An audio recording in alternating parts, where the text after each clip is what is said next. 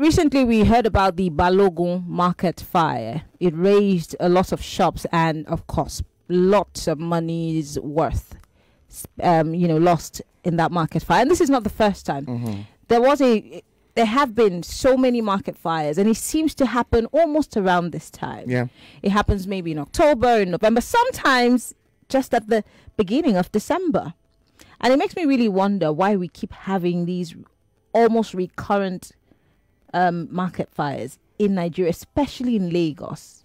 Yeah, I think in Nigeria will do, but Lagos has had its fair share.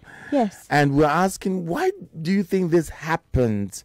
And most of the time, towards this time of the year, but it's something that almost every month you expect to hear something in the country that has happened. But in Lagos, we're seeing, because you don't really know the impact this can. Imagine you having a shop. Every single thing you have. I mean, that's what you want to use to get to the next level. And you get a call by 2 a.m. that is on fire. And you rush, what can you save? But you see, just as I said, it's not just in Lagos. When I was a child, Stretch, the Whaats Market in Calabar, almost every single November or December, the fire will happen. It would happen almost at the same part of the market every single time.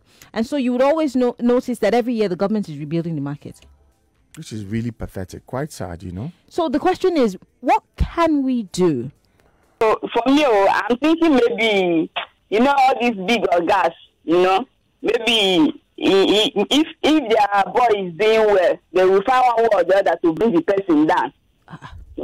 So maybe that is what I'm thinking, because it has been happening. Consistency, yeah, right. Okay, so that's what you think. Thinking. All right. Okay. So she believes in the mysteriousness of the fire. Yeah, that someone could just use it to, this boy, his shoulder is getting too high.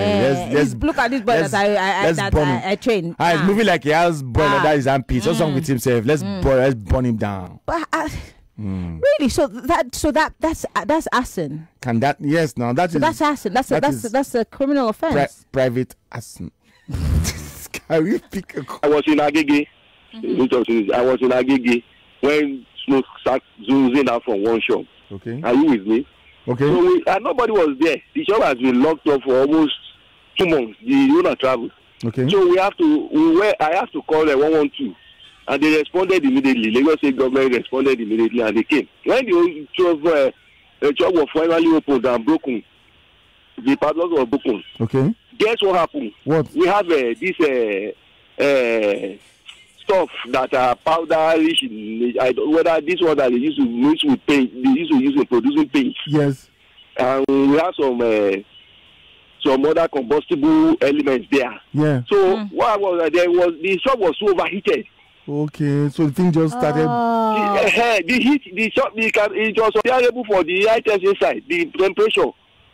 Okay. So it ignited a kind of a smoke. If not for the timely response of it happened in broad daylight. If not for the timely response of it would have started a fire. The fire was any little breeze. Yeah. And the electric cable will just get ignited. It will have engulfed all the whole building. So it's just care. It's just like we don't take precaution or what? Precautions. The thing is that one, they pack too much load inside their shops. Okay. I see. All right. But the biggest problem is negligence. That's one of our biggest problems.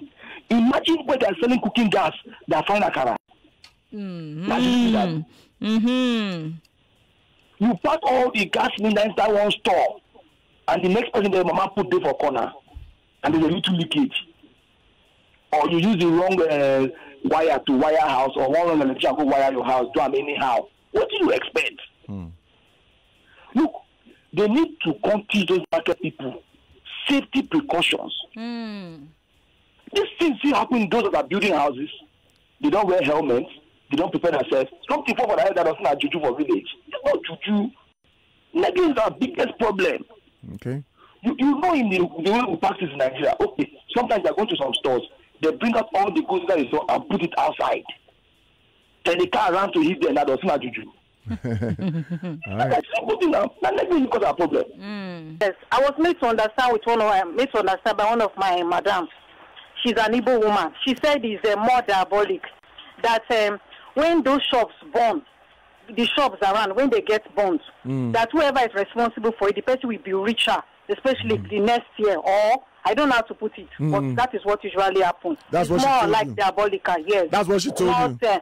Yes, and she's an Igbo woman from Aba. She said it's common before in Aba, but people started building concrete warehouse where the roof, everything will be concrete, so it stops. So I think they should. It's more about it's diabolical. Okay, I like the way you are laughing. Thank you. Because it sounds really ridiculous. So you've been born. So I'll be looking for market to go.